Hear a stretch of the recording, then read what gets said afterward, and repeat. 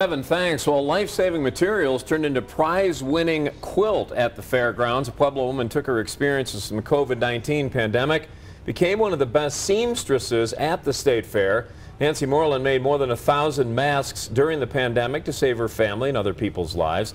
This year, she took the scraps of those masks and made them into a quilt that won first prize. I don't really want to remember what COVID was like, but it's something that came out of it that was good, that I can keep warm with or share with my family and friends. Morlan entered 2 other quilts this year at the fair that also became award winners. Gas prices near